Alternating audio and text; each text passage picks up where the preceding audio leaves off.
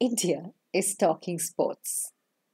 And for the first time, sports is not cricket in our conversations. Hello, hi, and welcome to Meaningful Mondays with me, Rashmi Shetty, a space where I share my life lessons. And today's is from an amazing sports person. But before we get there, the sporting event that everyone's talking about, Tokyo Olympics 2020.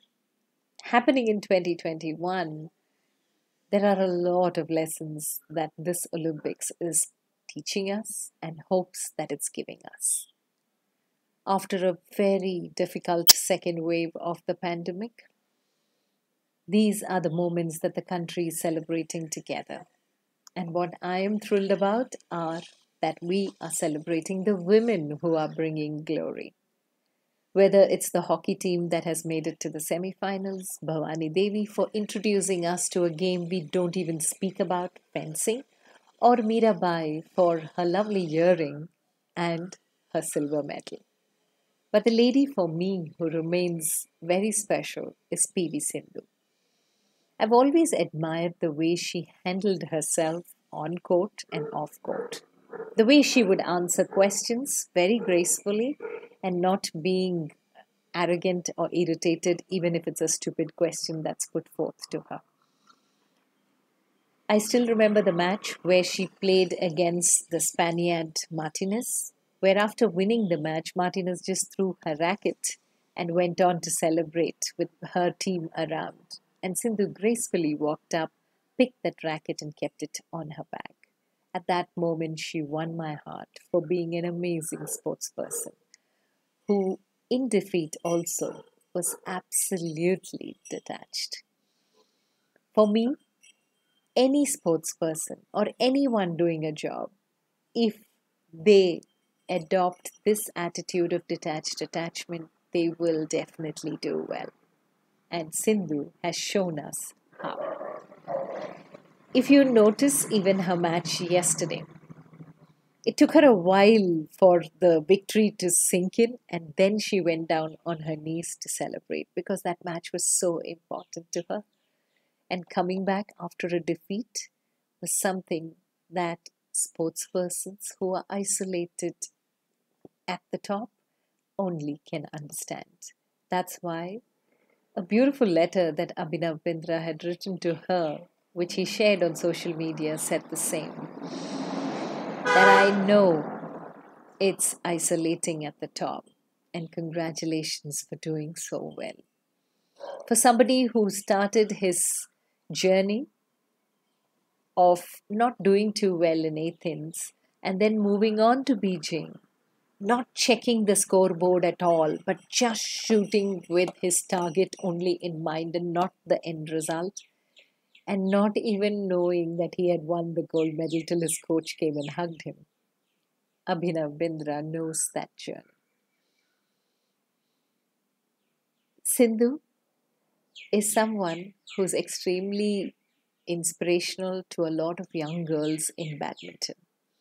She stands there as hope for India, as somebody everyone loves to be one day, at least, in their journey in badminton.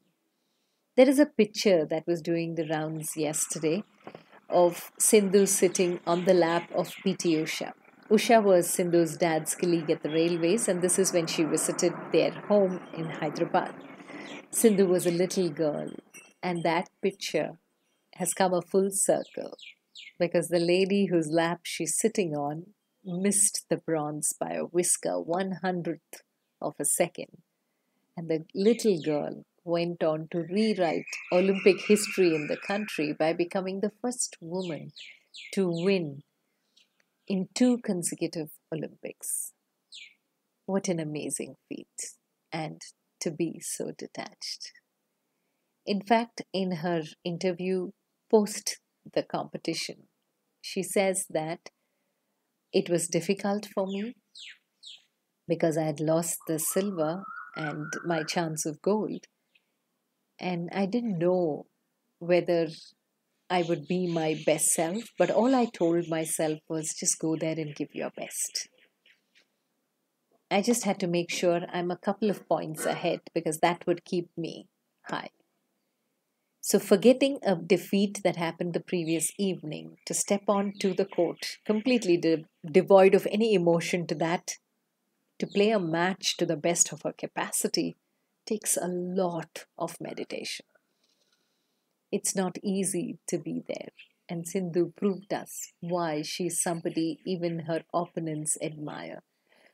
Today, when the silver medalist shared how Sindhu went up to her, congratulated her, and comforted her, saying, I know you are not well, and still you managed to play your best. Congratulations.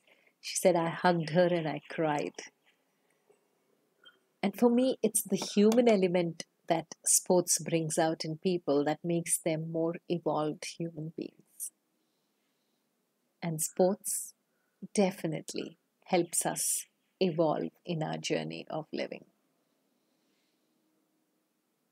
So, Sindhu's Olympic moment for me is a metaphor of those moments in life where something that we do is so crucial and important to us that letting go of the emotion attached to it is tough, but we have to do it.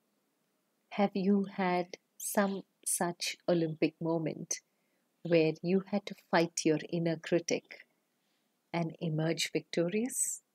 Do share. I'd love to know. Have a meaningful, purposeful week ahead. Stay safe, stay blessed.